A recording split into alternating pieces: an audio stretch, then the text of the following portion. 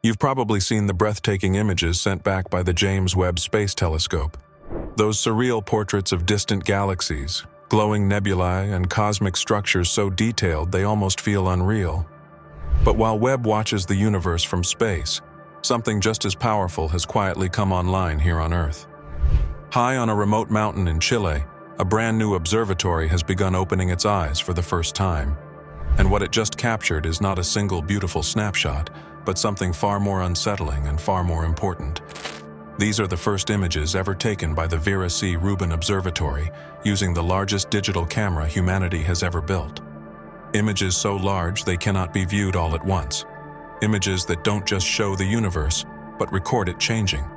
This is not about seeing deeper. It's about seeing everything, all the time.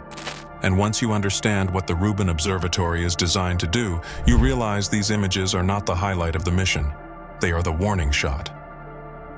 At the heart of the Rubin Observatory is a camera unlike anything ever constructed. Roughly the size of a small car and weighing nearly 3 tons, this single instrument captures images with an astonishing 3.2 billion pixels in every exposure. To display just one of these images at full resolution, you would need around 385 4K televisions. And that is not a metaphor. That is the raw scale of the data being produced every time the shutter opens. In a single night, the observatory can collect up to 20 terabytes of data. So much information that a dedicated 100 gigabit per second fiber connection had to be built just to transmit it from Chile to data centers in the United States. But the goal was never just resolution. It was coverage. Each image captures a section of sky equal to about 45 full moons. That means the Vera Rubin Observatory can photograph gigantic portions of the universe in one shot, while still resolving faint stars, distant galaxies, and subtle cosmic structures hidden in the background. This is not a telescope designed to admire the universe. It is a telescope designed to inventory it. Space telescopes like Hubble and Webb avoid Earth's atmosphere entirely, giving them clean, undistorted views of the cosmos. So why build something like Rubin on the ground at all? The answer lies in location. The Vera Rubin Observatory sits atop Cerro Pachón in Chile's Atacama Desert, one of the driest, darkest, and most stable observing environments on Earth. With minimal atmospheric turbulence, almost no cloud cover, and exceptionally low light pollution, this region offers conditions rivaling space itself. Rubin also benefits from a revolutionary 3-mirror design. Instead of the standard 2 mirrors used by most telescopes, its optical system uses 3 precisely shaped mirrors to correct distortions and maintain sharp focus across its enormous field of view. This allows Vera Rubin to see wide and sharp at the same time, something previously thought to be mutually exclusive. The result is a ground-based observatory capable of competing with space telescopes in clarity while surpassing them in scale and speed. When the first official images were released in June 2025, they were described by astronomers as some of the most breathtaking astronomical images ever captured from Earth. One of them, nicknamed the Cosmic Treasure Chest, is a massive mosaic of the southern Virgo cluster, located about 55 million light-years away. Built from over 1,000 individual exposures taken across 7 nights, it reveals a region containing roughly 10 million galaxies. And that image alone represents just 0.05% of the galaxies Rubin is expected to observe over its full survey. Zooming into the mosaic reveals spiral galaxies interacting, merging systems stretching tidal streams between them, foreground stars from our own Milky Way, and a distant backdrop of faint reddish galaxies extending deep into cosmic time. Another early image shows the Lagoon Nebula and surrounding regions in astonishing width and color, revealing star-forming clouds, clusters, and nebulae that would normally require multiple telescopes and years of observation to assemble. Rubin captured it in hours. These are not curated highlights. They are routine outputs. What truly separates the Rubin Observatory from every telescope before it is not what it sees, but how often it sees it. Over the next 10 years, Rubin will repeatedly scan the entire southern sky every few nights, building a time-lapse movie of the universe. A record of change. It will track exploding stars, shifting asteroids, pulsing variable stars, and even interstellar objects passing briefly through our solar system. In just 10 hours of test observations, Rubin already identified over 2,000 previously unknown asteroids, including several near-Earth objects.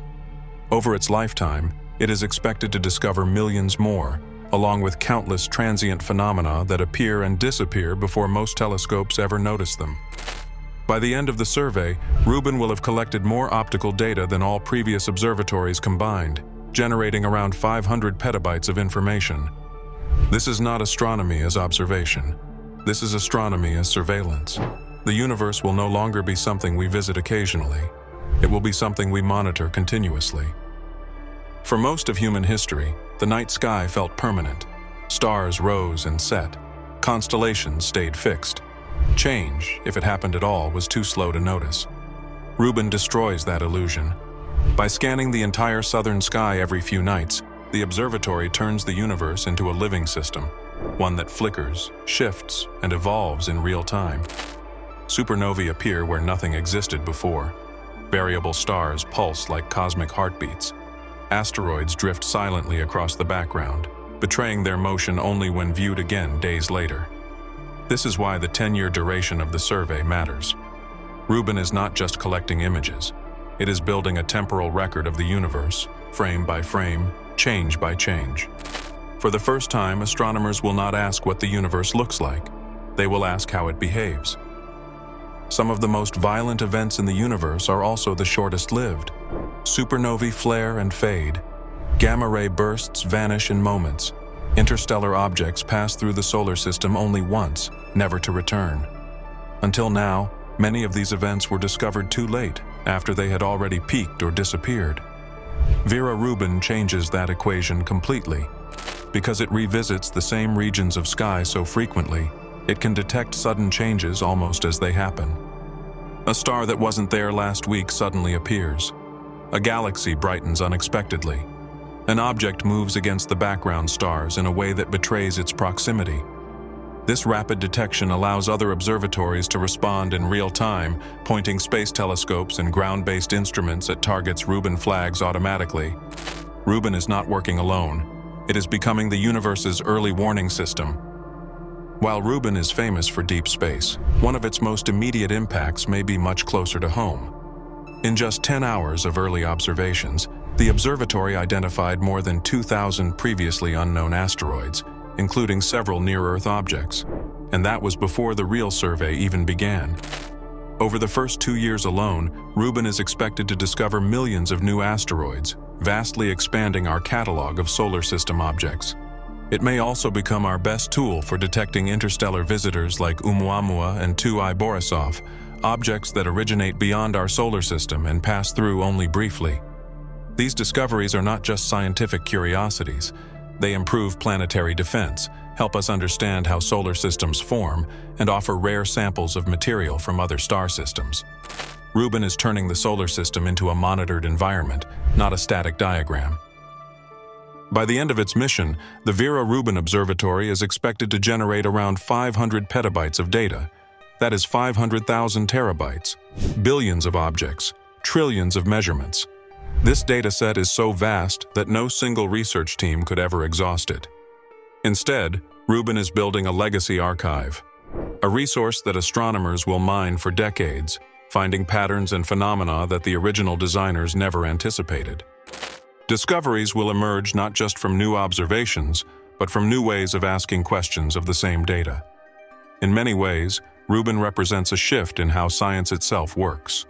From isolated experiments to continuous observation, from snapshots to histories, from small data sets to cosmic-scale information. The telescope is no longer just an instrument. It is an engine of discovery that will keep running long after its first images fade from the headlines. What Rubin is really doing is something no telescope has ever done before at this scale. It is converting the sky into a movie. Every few nights, the same regions are photographed again and again, creating a continuous record of change. Stars brighten and fade. Galaxies subtly shift as supernovae ignite inside them. Objects appear, move, and vanish. This time domain approach is revolutionary because the universe is not static. It is active, restless, and full of events that are easy to miss if you only look once. Vera Rubin doesn't just ask what exists, it asks what happens. This allows astronomers to study cosmic processes as they unfold, not long after the fact.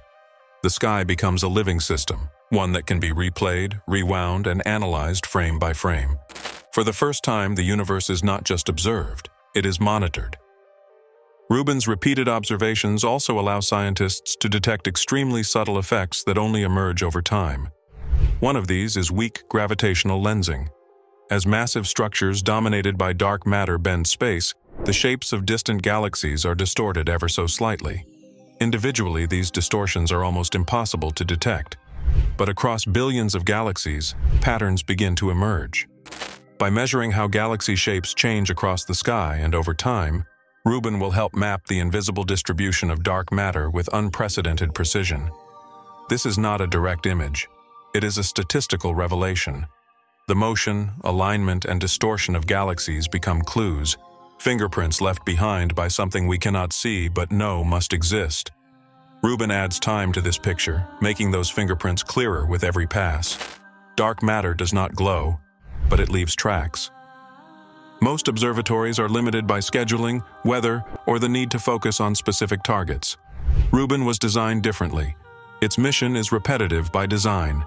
Night after night, year after year, it does the same thing with extraordinary consistency. Scan, record, repeat. This makes Rubin uniquely suited to discovering the unexpected. Rare events that might be dismissed as noise in a single image become obvious when seen again and again. Slow changes that would take decades to notice suddenly reveal themselves as trends. Patterns that require patience finally come into focus. Rubin does not chase discoveries. It lets discoveries come to it. And because its data is public, researchers around the world can search for their own signals, anomalies, and surprises, turning the telescope into a global scientific resource. As Rubin builds its massive archive, something subtle but profound happens. It establishes a new baseline for astronomy. Future observations will not ask, "What does this object look like?" They will ask, "How does this object compare to what Rubin already recorded?" Whether it's a newly discovered supernova, an unusual asteroid, or a mysterious transient event, Rubin's dataset becomes the reference frame against which everything else is measured. This fundamentally changes how discoveries are validated. Instead of relying on isolated observations, scientists can check an object's entire recorded history. When it appeared, how it evolved, whether it behaved normally or strangely. Rubin is not just expanding our knowledge, it is redefining how knowledge is confirmed. Astronomy has always struggled with a trade-off. You could look deep, or you could look wide, but never both at once. Telescopes either zoomed into tiny regions of space with exquisite detail, or skimmed across large areas with limited sensitivity. Vera Rubin breaks that rule. It combines an enormous field of view with the ability to see faint objects, and it does so repeatedly. This means that scale and speed are no longer opposing forces. They reinforce each other. In practical terms, Rubin can detect faint galaxies billions of light-years away, while also tracking fast-moving objects in our own solar system, all within the same observing strategy. The same system that maps the distant universe is also watching nearby space for change. This convergence is unprecedented. The universe is no longer divided into deep space and local space. It becomes a single, continuous system observed under one framework. Rubin doesn't specialize in one domain, it unifies them. One of the most radical aspects of Rubin is how it changes the discovery process itself. Traditional astronomy starts with a question. You apply for time. You point the telescope. You look for a specific answer. Rubin flips that model entirely. Because it scans everything all the time, discoveries do not need to be predefined. They emerge. An object brightens unexpectedly. A star dims in a way that defies known behavior. A transient flashes and vanishes before anyone knows what it was. Rubin captures it anyway. This opens the door to phenomena we don't yet have names for. Events that don't fit existing categories. Signals that would have been missed simply because nobody thought to look for them. Rubin is not limited by imagination. It observes first, and theory follows. While deep space often steals the spotlight, Rubin is also transforming how we understand our own galaxy. By detecting variable stars like RR Lyrae across vast distances, Rubin can map the outer halo of the Milky Way with unprecedented precision. These ancient stars act like cosmic beacons, marking structure, motion, and history. Over time, Rubin will reveal streams of stars left behind by smaller galaxies that were torn apart and absorbed by the Milky Way. Ghostly remnants of past collisions stretched across the sky. This turns our galaxy from a static picture into a living record of interaction and growth. The Milky Way is not finished. It is still assembling itself. Rubin allows us to see that process unfolding quietly in our own cosmic backyard. Perhaps the most important thing to understand about the Rubin Observatory is that its greatest discoveries may not happen tomorrow or next year, or even within the first half of its mission. They may happen years from now, when patterns emerge that no one initially noticed, when rare events accumulate enough examples to be understood, when new analytical techniques unlock hidden structure in old data.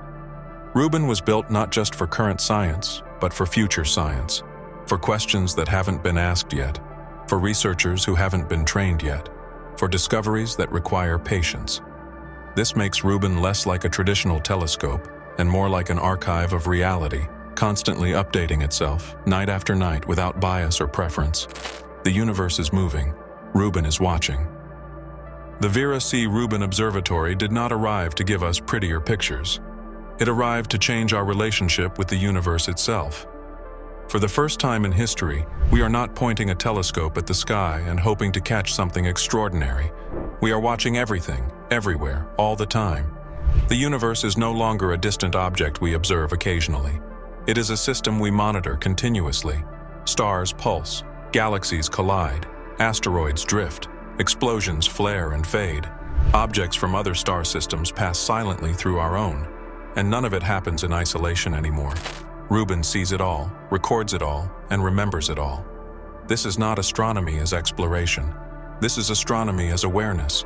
The true power of Rubin is not its mirror, its camera, or its data rate. It is the fact that it turns time itself into an observable dimension. It allows us to witness change on cosmic scales, to see patterns emerge where once there was only noise, to catch the universe in the act of becoming. And there is something quietly profound about that. Because when you watch the universe change night after night, year after year, you begin to realize that permanence was always an illusion. The sky was never fixed. We just weren't looking often enough. Rubin reminds us that we live in a dynamic cosmos, one that does not wait, one that does not repeat itself, one where every moment is unique, fleeting, and unrepeatable, just like us. This observatory carries the name of Vera Rubin for a reason. She revealed that most of the universe is made of something we cannot see. And now, the telescope that bears her name is revealing that most of the universe is also something we were never watching closely enough. That era is over. If you want to stay connected to a universe that no longer stands still, if you want to witness discoveries as they happen rather than hear about them years later, then stay here. Subscribe. Because from now on, the universe isn't just out there, it's unfolding.